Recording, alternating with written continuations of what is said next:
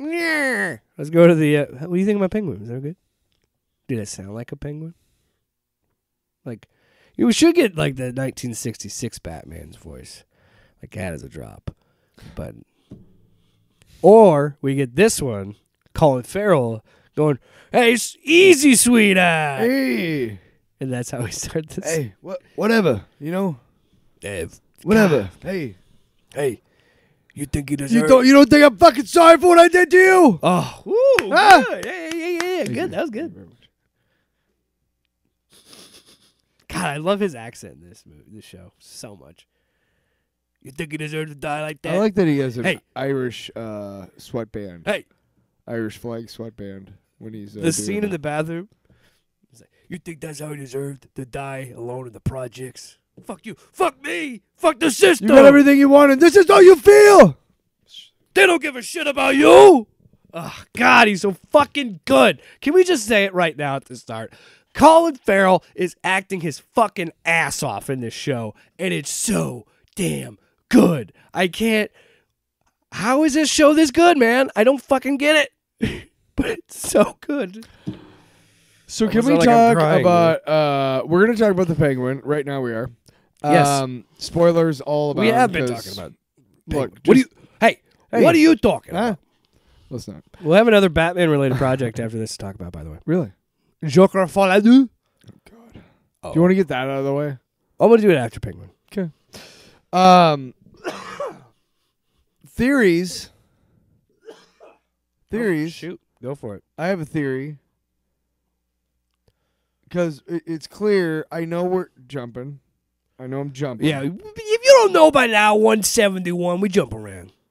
But the up next on Penguin is clearly going to be a like flashback of what happened to her in Arkham. Right. Yeah. Or how she got there. Sophia in Arkham. Yeah. Right. Okay. I'll bet you $10 right now. Cool, buddy. I think I know where you're going, and I'm getting foamed up. Alberto was the hangman. Oh, you're going a different direction than I thought. All along. That's why she's pissed, because that's why it looks like she didn't really do anything, and why she's confused and everything. That's why he visits her every week or every That's day. why she's not like. Maybe that's why she's like. I think she knew. That's why I think she knew that Penguin killed him, and she didn't ever. That's interesting. I'll say this about it: it is really reaching, as far as theories go, because. Oh, but you want to know what theory I had by watching this episode? Okay. The mushrooms, fear toxin. I think they're setting up Scarecrow. I think Bliss is going to turn into fear toxin. I thought when they were going in and they started talking to those guys when they first got there, just her and him, I could have sworn I was thinking that it had something to do with Scarecrow. It had to be, right? Because it was coming in from Arkham. Yes. And that was why I was thinking like it was Arkham State Hospital. I'm like, is that fucking Jonathan fucking Crane, dude? Can I also say this? I guarantee you it's not, and it's just a very clever bait and switch. Right. And it's like, okay, you think it's going to be fear toxin, but it's actually this new thing. Or I also think that maybe the plot to Batman Part 2 is that gets tweaked and it turns into the fear toxin. But honestly, it's probably the former than the latter. I think it was just a clever little bait and switch. Yeah. For guys like me. And you know what? And me. And you know what? I fucking appreciated it. Because I thought I knew where it was going, and it goes this other way. I was like, okay, cool. And because dude, as soon as I saw the Arkham, and I was like, wait a minute. He said this was bigger than drops. This was going to change the game. And I'm like, it's fucking fear toxin. Was she talking to Crane at Arkham? And then, so I start to spin these ideas, and it's like, oh, it's this thing. It's Bliss. So I'm like, honestly, I would hope it's Bliss.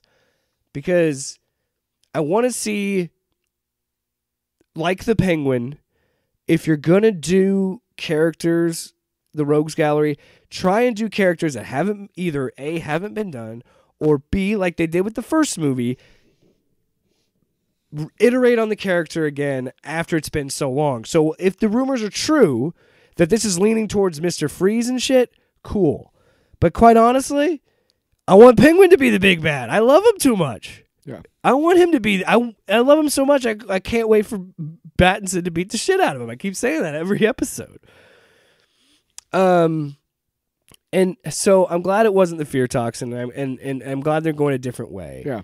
I think it was really like, oh my God. The PTSD part. Oh, yes. Yeah, okay.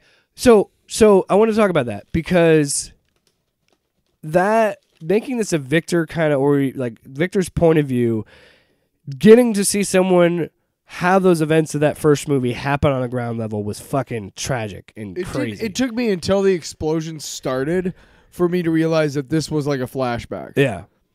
I had no idea. Yeah, right. And again, that goes to a testament of the narrative because it's only a week after this has happened. So it makes sense that feels so fresh and like it just like anyway.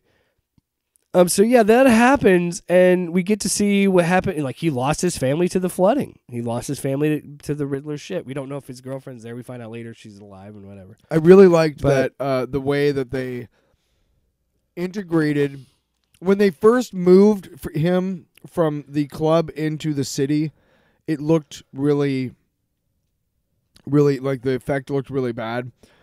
But that was the only time. Every other part of that whole montage was just on point. So where they so took when the he dancers, spills the drugs on the floor in the dance club, where they have the dancers, but then they have all the little people. So the fucking collecting flowing of the through drugs water. sound like the rocks, and like causes that fucking that PTSD. Well, he starts hearing the explosions from the bass. Yeah, first. the bass. Yeah, and so yeah, he starts to have a panic attack.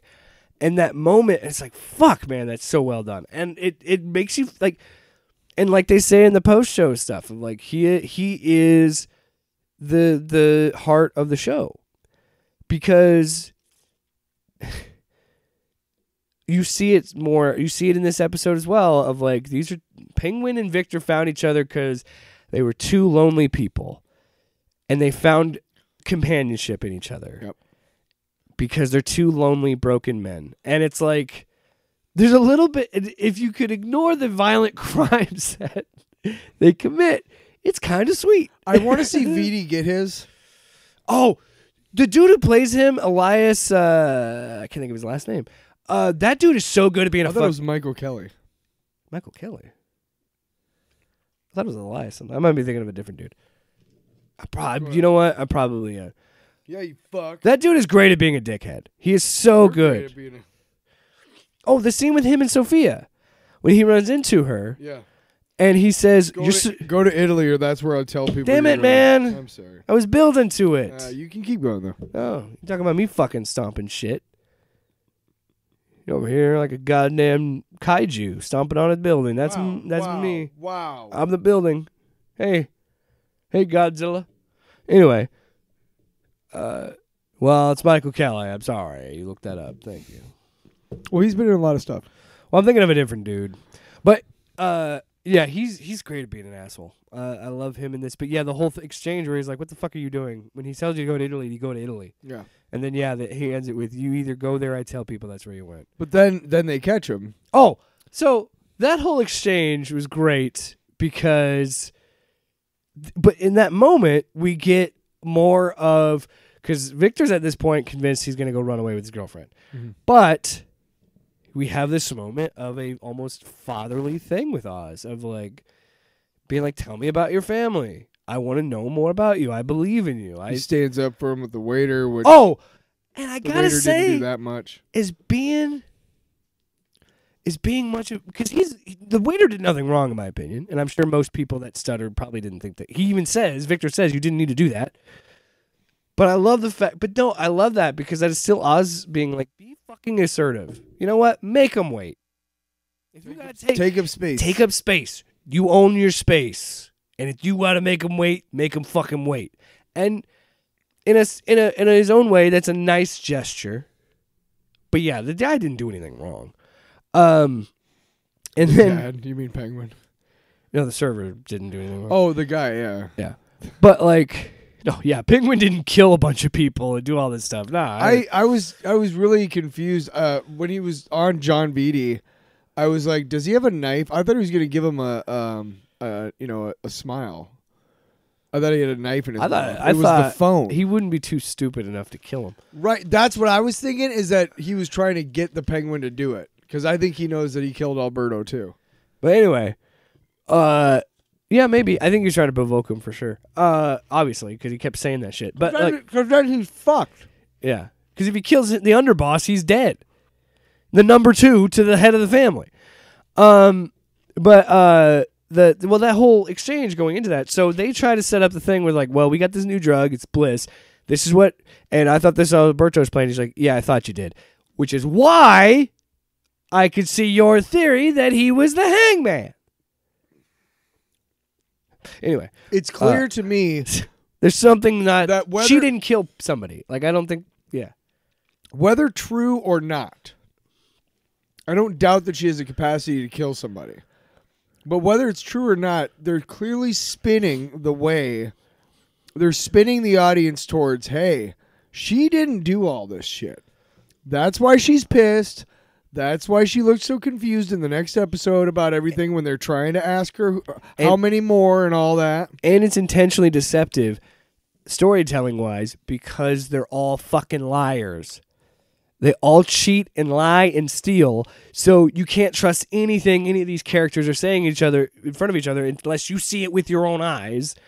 And so we don't necessarily and we don't know what happened.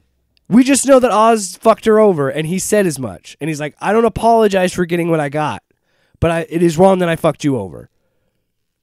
And so, like, there's a bunch of stuff that I love, and it's such good storytelling and world building that this world feels so lived in and so believable that at some point the beauty of it where I think was it this episode or the last episode where he talked about being a driver.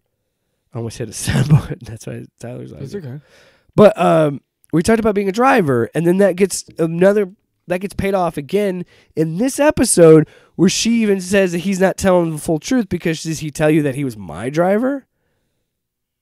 You know what I mean? And I fucking love that. You can never trust what any of them say. Mm-hmm. And it makes sense because they're all fucking criminals and they're all they're all shitty criminal, mob bosses. Well, they're all trying to fuck over each other for they don't give a shit. Get yours. I want my money. And then he's like, oh, I didn't mention your salary. He gives him a grand. I want to. Yeah. Another fun moment is like, oh, Gotham corrupt cop. Cool. Or he's like, he gets the cop come by because he's parked in a tow zone. I got pulled over in your town a week ago, and I got to be honest, I felt for the kid. Although I'm not brown, and also I don't have a fucking bag of drugs. Didn't have a bag of drugs in my backseat, and you also didn't commit other crimes. With that vehicle. I'm not having to get out of my car. No, it's always scary when a cop pulls you over. I think so, in some level. But there's a level regardless of whether you believe that or not, the fact is if I get pulled over, I no matter if you didn't even commit. I am white, so it'll probably go a lot. It doesn't better even than matter if I wasn't. If you committed a crime or not. You see those lights, you get nervous because you think, "What did I do?" Especially when you didn't do anything. Am I going to get a ticket? Am I going to get shot? I don't know what's going to happen. Anyway, moving on. I mean, unless I'm acting like a complete idiot, I don't have any reason to be shot. But but I'm white. Anyway. Did I say that too loud? No, I mean, look. But open and close. Can we just talk about whether that? You believe it or not? Can we just talk about the that fact scene? is that it's Jake relatable. Are white, and in that interactions with cops are probably statistically going to be better in our case than if we were not. Yeah, that is all we're saying. That's it. And we're done with that subject. And We've said it on, before. Okay, it's nothing new. But what I was trying to get at. I don't like it anymore. It's relatable. It's a relatable scene. But we also think that it's everybody for anybody. Yeah. I feel like doesn't even say it, but you gotta do it because the goddamn free speech police. I am okay with. No, I don't mind explaining what I was saying. No, but the scene was great because in that moment where we have a great example of him finally thinking on his feet in a good way, and going on his instincts that he's a dirty cop because most cops in Gotham are dirty. Anyway, he's just like, what do you mean? Money. I don't have any money. So you and I so the cop pockets the grand that the Penguin gave him. Are you and I okay? Now, some people, when these types of episodes or when these types of shows are on, there's the occasional. It's not a filler episode, but there's an occasional flashback episode. we are clearly getting one of those. Yeah. Really hope it's not that, and they kind of do what they did with this episode and kind of weave between. I hope. Here's something that really, really gets me. Is Kristen Milioti does not sound in real life anything like Sophia Falcone. Like she's clearly doing, like she's raised her voice a bit, and she's doing more of a Jersey type. You know what I mean? It's like, yeah, Penguin. They're definitely doing it like Gotham is New York. Well, if you watch the end of the episode things, when she talks, her voice is a lot more not a lot lower, but it's more refined.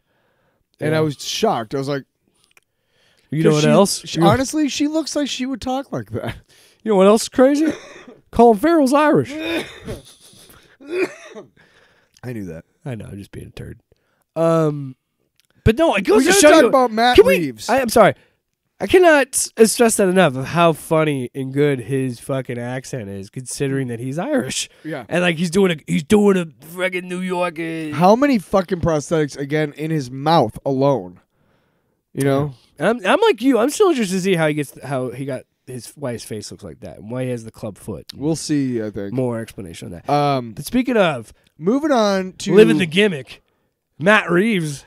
You were telling me. So I texted you and I said we got to talk about this guy on the air. HBO does the behind the episode shit, and he's an executive producer. And he looks like fucking Commissioner Gordon without the glasses. He does. He's got the haircut, the mustache, the trench coat, the tie. The Gary Oldman James Gordon at the very least. Without the glasses, right? Yeah.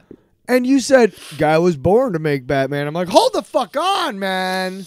Man. No, he might have been born to make Batman. But the fact that he looks like James Gordon is a lot of conscious effort on his part. You can't tell me that he started wearing trench coats and was like, you know what looks good under trench coats? Suit with a tie.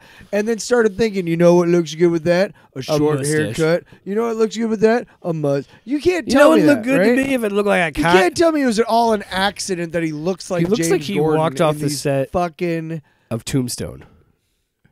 Dude. I'll meet you at noon. I know that's not how he sounds, but that's how he sounds in my head. But I was saying, I just thought it was funny because you're like, he was born. I'm like, no. He's made a whole bunch of conscious decisions to get where he's at, man. Nobody's born with a sweet stash and a trench coat, man. Sorry, I keep hitting you. I keep stretching my foot. I'm not trying to play footsie with you. This card table ain't big enough for the two of us. Got my dogs down here. I think, and even with if it is just a flashback episode, I think I'll be fine with it because it's still interesting. Me too. But man, I hate the trend that we are in TV where like we have to have that stopgap flashback episode. Look, all I gotta say is there was one of the first of these types of shows that we got was Daredevil. Yeah. Back in the day on Netflix. And there were some filler episodes. Yes. But they had like, what, 13, 20, 13 12? episodes. Fucking shut up. Arrow was in Flash for like 22. Yeah, they were regular season shows. They were sitcoms. I'm like, what the fuck? No. Right? Oh. No.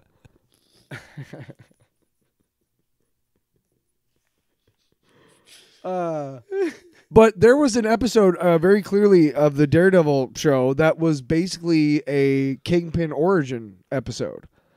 Yeah. And it starred his dad. That was a great episode. His dad was one of the guys who was in The Wire. Dude. The Wire, which you still haven't watched. Dude, season 3, there's a whole flashback episode of Bullseye's origin, and it's black and white, and it's like Leave It to Beaver, and it's fucking genius. It's great. I'm not saying I'm not against him. Like I said before, anything, whether I bitch about prequels or I bitch about flashback episodes, anything like that. Make no mistake, if the story is good, I will not give a shit and enjoy it. Do you remember how bad Iron Fist was? Guess what? Furiosa was a prequel, and I fucking love that movie. Do you remember how bad Iron Fist was? I didn't even watch it. I watched the first. I watched like 5 episodes of Luke Cage, and then they killed off Mahershala. I can't say his fucking name. Mahershala Ali. They killed his character off. I'm like, well, that's stupid as shit. So I stopped watching that show. And then I watched Defenders, and I'm like, Defenders was not very Wow, Deadpool or Daredevil is carrying a lot of weight here. Clearly, Head and Shoulders. Jessica Jones wasn't bad, but good. Jessica Jones season 1 is still one of phenomenal. the top. Didn't finish season 2. I didn't either. I couldn't care. Off panel, off topic with Jake and Tyler.